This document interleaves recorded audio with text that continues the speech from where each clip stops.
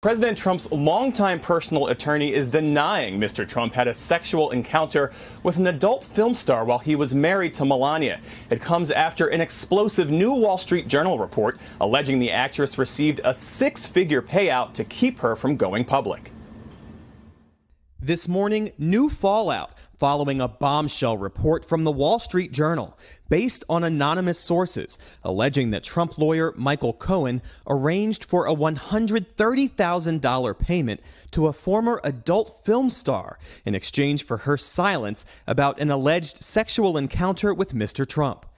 The payment said to have come a month before the 2016 presidential election, around the same time the Trump campaign was nearly derailed by the now infamous Access Hollywood tape, in which Mr. Trump can be heard bragging about being able to grope women. You can do anything. Whatever you want. Grab him by the Lewd comments he later dismissed. Hello, how are you?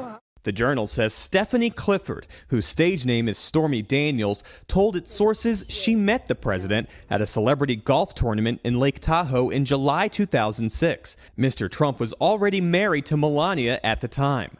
A White House official responding in a statement, "These are old, recycled reports, which were published and strongly denied prior to the election."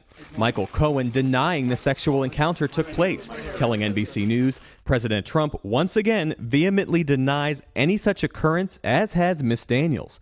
In a statement provided to NBC News, which Cohen says is signed by Daniels, she calls the Journal article absolutely false, adding, "Rumors that I received hush money from Donald Trump are completely false." NBC News has not independently verified the statement, and neither the White House nor Cohen deny or acknowledge the six-figure payment.